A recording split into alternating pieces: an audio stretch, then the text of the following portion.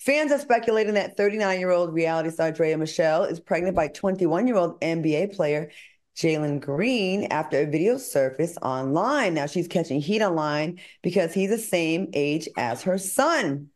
All right, whether she's pregnant or not, do y'all think this relationship is appropriate? Al, go ahead. Jeez, now this right here is some shit. This is some starting out your 2024 in a whole new way.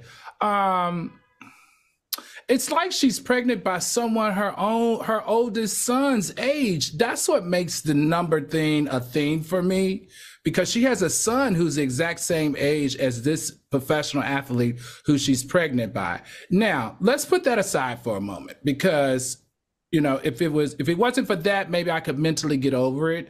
But Draya has been in the entertainment game for like 14 years, and she's not a newcomer. And because she's been in the game so long, to me, why is she still going after athletes? You know what I mean? Like, why is she still going after athletes? To me, Draya is a woman of a certain age. She's 40 or close to 40.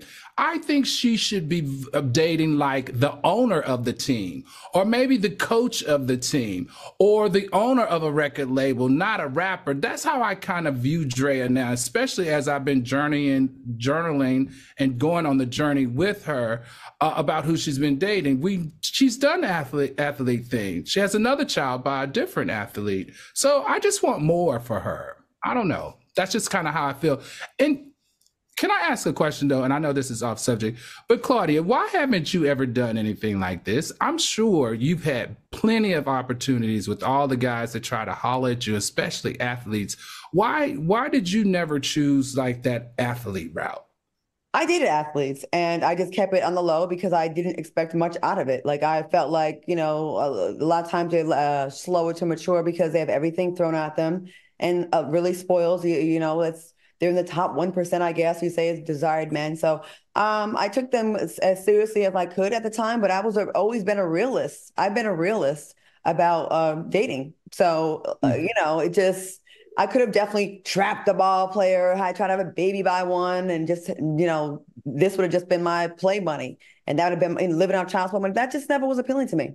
It was never appealing to me. And let me tell you, when I was younger, I liked younger men. When I got older, I did not like younger men anymore. Not like that. A couple years is one thing, but a 21-year-old to me, I just cannot bear to think of the idiotic conversations that most likely are taking place. Like, what are we going to talk about?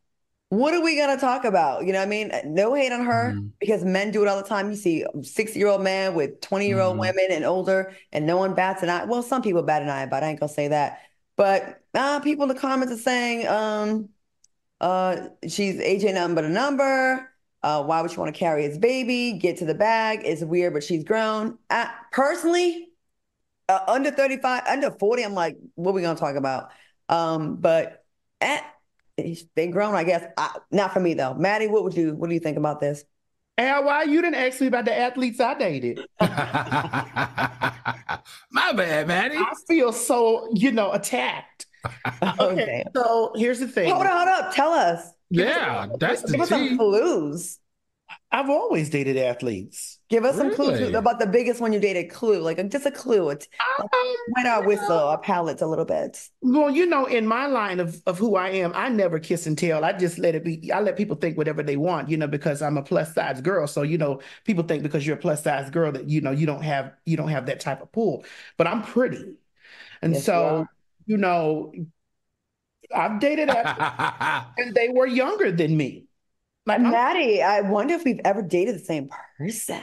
who knows? We may have. Who knows? I would never tell anybody because that's not my thing. Like if we both weren't like out on the front street with it, then I'm not gonna say anything. I was compensated well, and then it turned into like a really great relationship. Well, one of them did. The other ones were, it was just a little fling, but they were all younger than me, but they were professional athletes and they are younger than me.